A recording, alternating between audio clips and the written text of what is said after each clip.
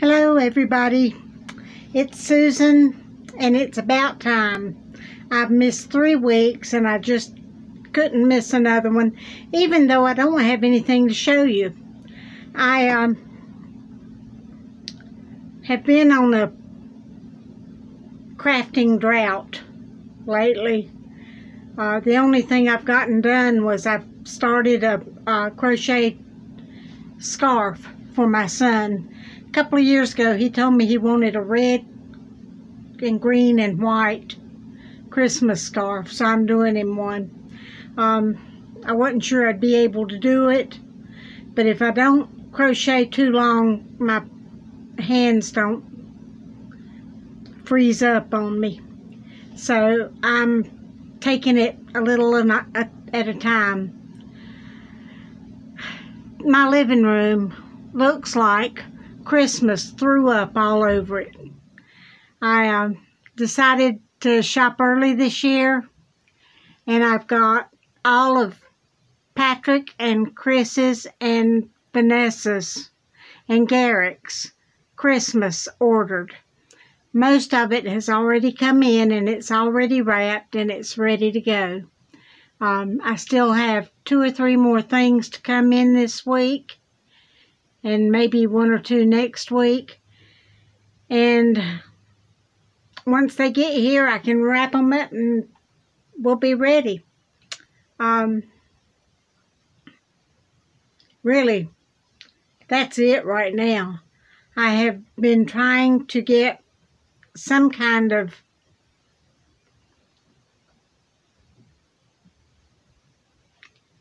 oomph in my game.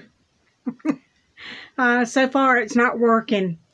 I did decide that one of the things on Vanessa's list were some dark gray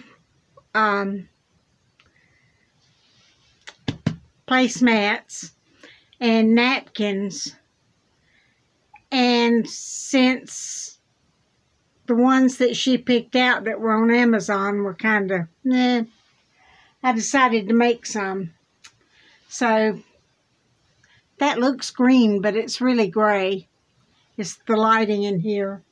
I think it's gray. It may be dark green, in which case I may have to start over with that. But that's for the backing, and this is for the front.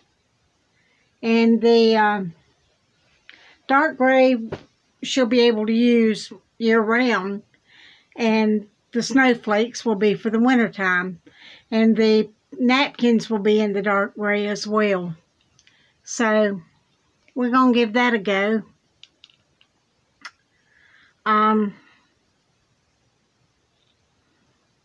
That's it. And one of the things about, I'll show you something.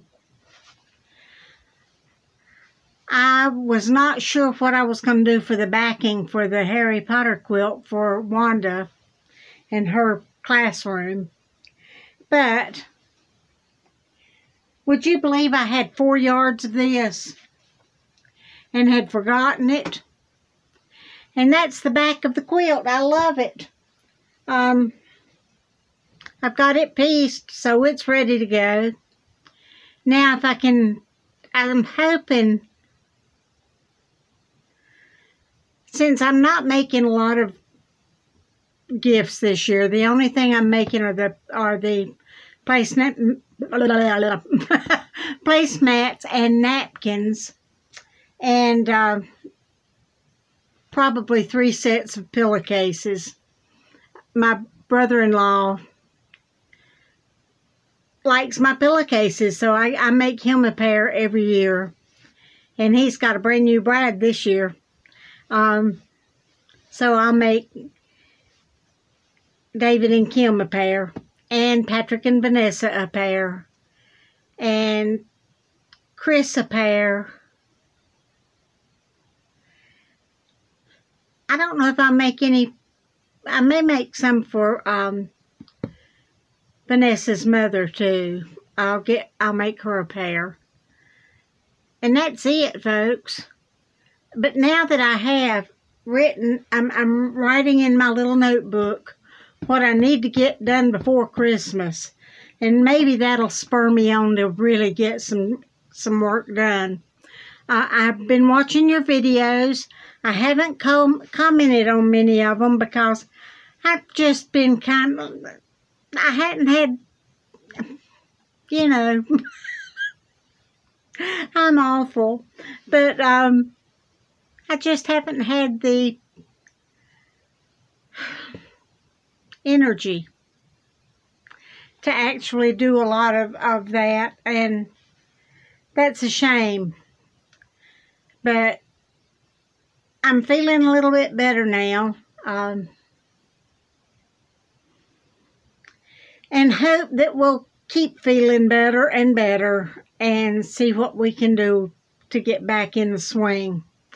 One thing that will help is if I can get my husband in here and clean up this mess in my sewing room. That's one of the reasons that I haven't had any wherewithal to come in here and work, because it's so messy. So hopefully I can get that done this week, and I'll have room and space. I'll have the space to be able to get some things done, and it won't be so cluttered that I can't stand it. As you can see back here, that's a whole mess of clutter. This is the, oh, I don't know what that is, but there's the Harry Potter quilt, and there's the what's going to be another quilt.